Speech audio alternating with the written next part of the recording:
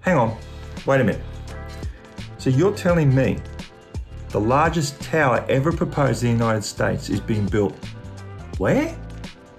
It's not Los Angeles, Washington, not New York, Houston, even Chicago?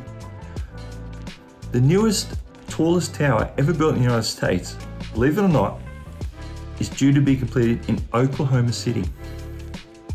Now, there's something about this proposed building in the Midwest of the United States that if you've ever wanted to forecast for yourself within your own city, region, or country, how you're tracking within your own real estate cycle, believe it or not, this newest tall building is the key for you to forecast precisely how you are tracking in your own cycle.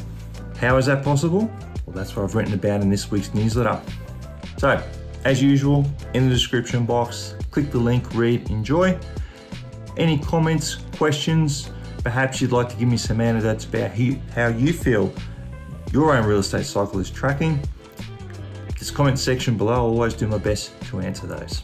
So, I guess now we wait for the next newest, tallest something or another to be built somewhere else in the world.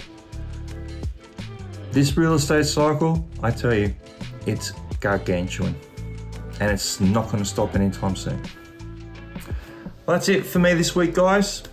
Thank you very much. I'll see you next week. Thanks for watching. Want to know more? Join our Property Cycle Investor newsletter.